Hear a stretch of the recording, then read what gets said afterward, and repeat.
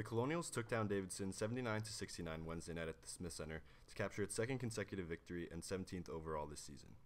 Behind a balanced offensive performance led by senior guard Patricio Garino's 17 points, GW found success inside, scoring 40 in the paint and out-rebounding the Wildcats 38-29. Senior forward Tyler Cavanaugh followed closely with 16 points, and senior guard Joe McDonald added a team-high 10 rebounds. Despite a game-high 25 points from Davidson's Jack Gibbs, 7 different Colonials netted 6 points or more in the 10-point win. The Wildcats went an impressive 9 of 22 from three-point range, but GW was able to go 15 for 21 at the line on the night to keep pace.